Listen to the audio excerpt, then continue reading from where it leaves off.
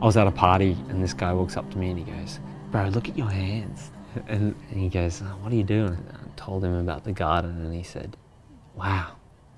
It's actually a big part of it. It signifies a lot, you know, the change that we've made to for the majority of the time have dirty hands as opposed to looking nice and clean for people.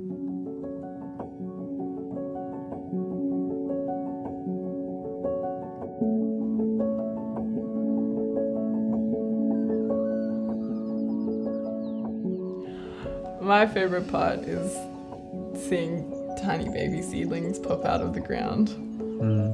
I very regularly squeal in excitement whenever something new that I haven't seen before pops up and it's worked, finally. Red vein sorrel is my current obsession because they're so damn cute.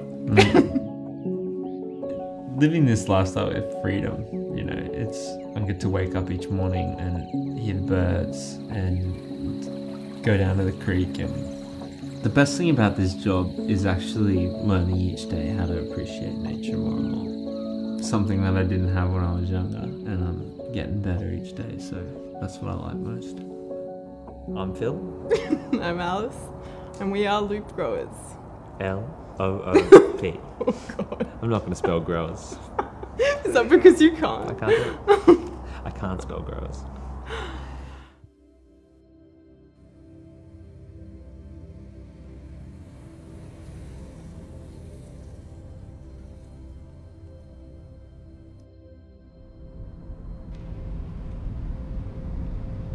So we essentially set out to set a relationship with a food-based business, food or beverage. We also deal with breweries in Brisbane to cycle their organic materials onto the farm, compost it, grow food from it, and sell that food back to the venue, closing the loop.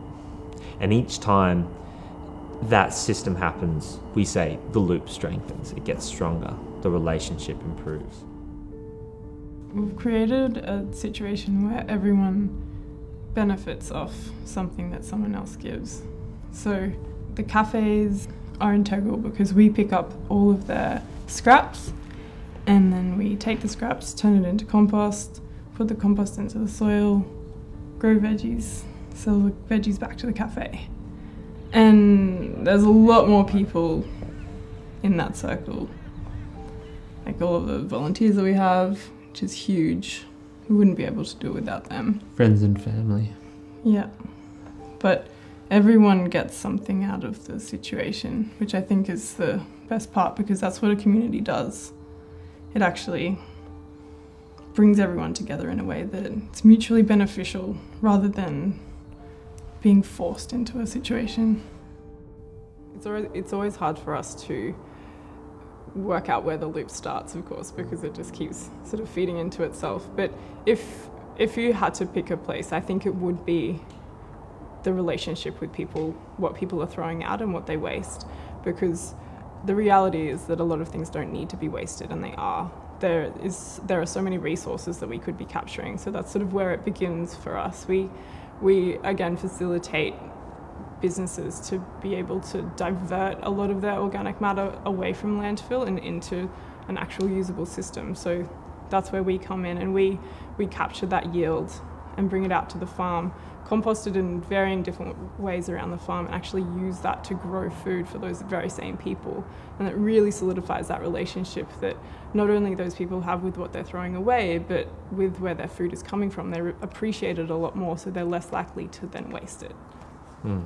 I dislike the word waste. I don't think it exists. The word exists. But as a concept, I think it's false. Well, it's something that humans have created. Yeah. Waste doesn't exist in nature. Everything is always used again. Or the debris of leaves that fall onto the forest floor are then consumed by worms, and then the worms fertilize the floor for the trees to keep growing. Like, nature is a constant loop, and that's what we're trying to emulate, but in a modern context, in a modern society, where we're not trying to fight that the world is the way it is, but we're trying to bring that natural system back into our modern day society. And initially, the entire idea was to create a concept that it wasn't waste, they were yields. So people call it food waste, and we tried to gently be like, well, if we change the relationship we have at that level, that linguistic level, people will start to be like, oh, that's not waste. I know that because I'm putting it in this bucket that's going to go and feed the worms at the farm, and it's going to come back to us as food, that isn't waste, And if I keep treating it as such, even like with using the word, maybe you'll never get there.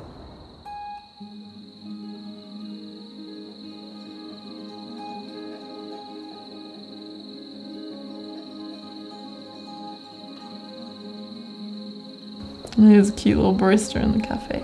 Yeah. That was our first date, planting garlic out here.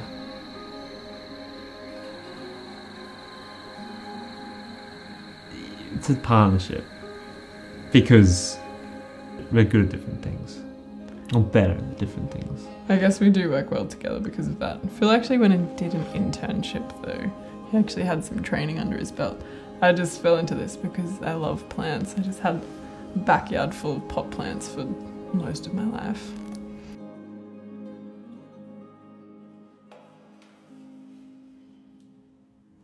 How does it work not being a couple, but being life farm partners?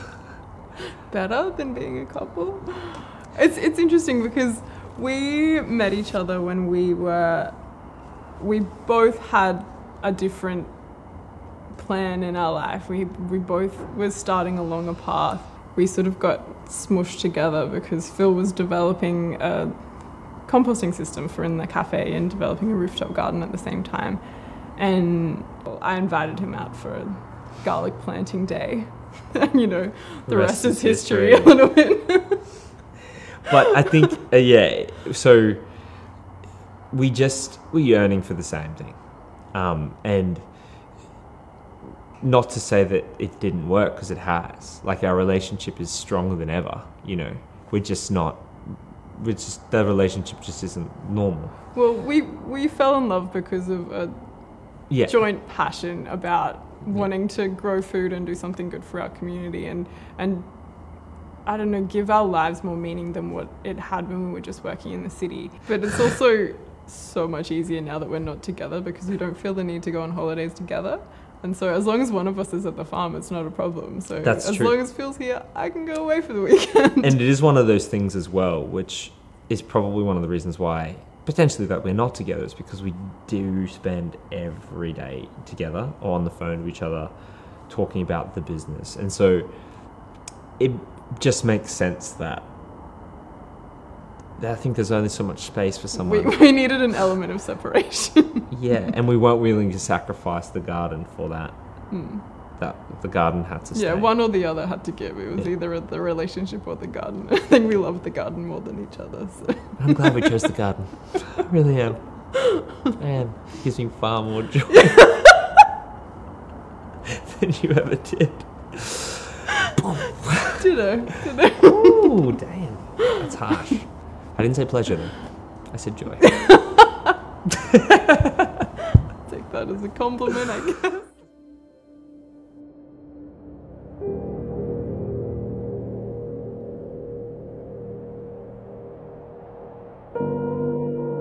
I think one of my biggest inspirations was a book that I read by a guy,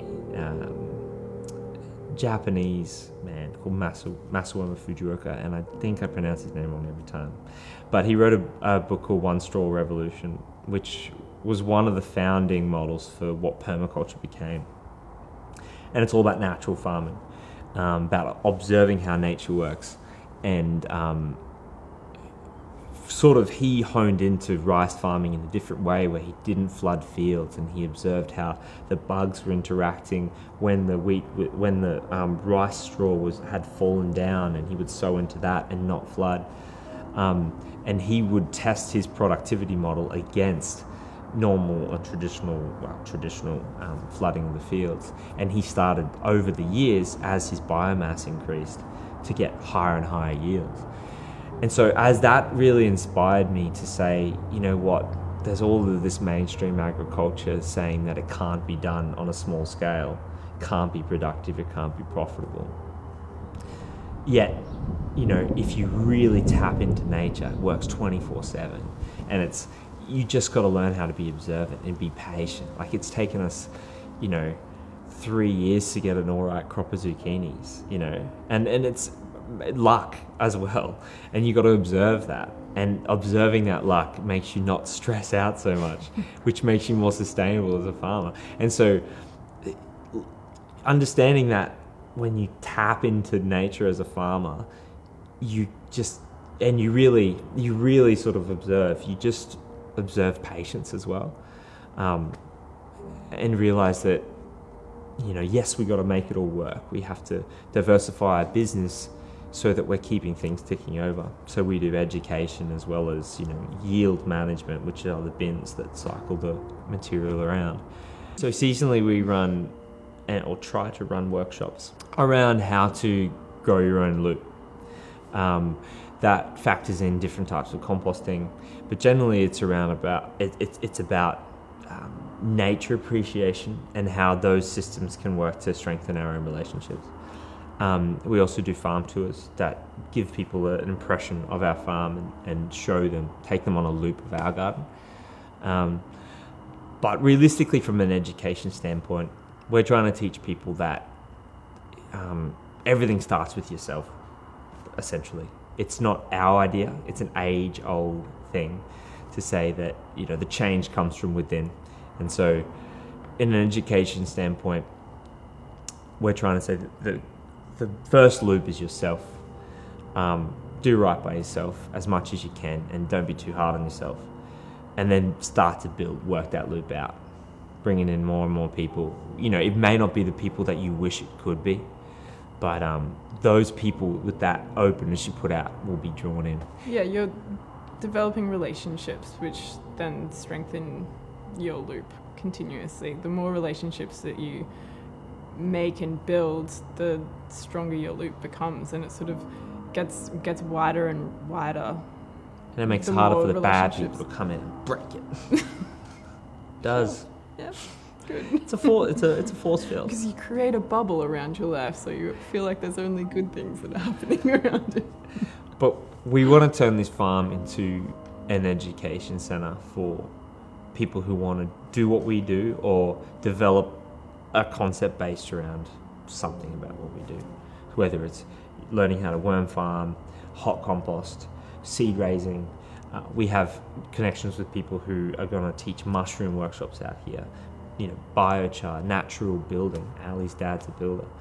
And so there's, you know, stay tuned for far more educational opportunities out here in the future.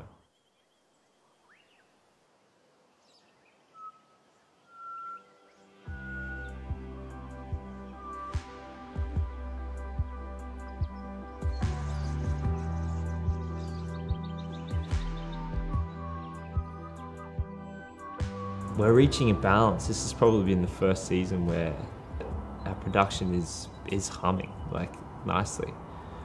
And it has so much to do with the strength of the relationships that, yeah, you know, and it all came from, you know, respecting nature. Laptop.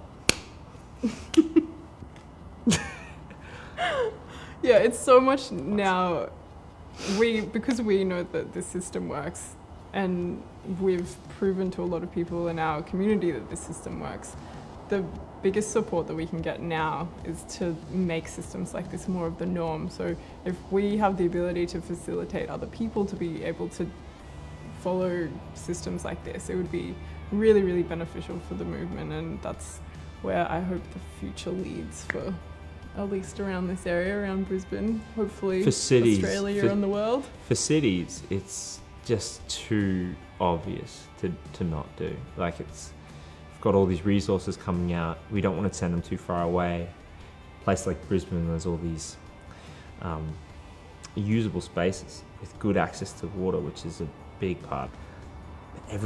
People who really want to do something, if they feel like the world's burning or whatever, grab a piece of land and start, you know, building it up, and then build a community around it, and stuff really happens. It's awesome. People respond to it. People flock to it. Great cafe.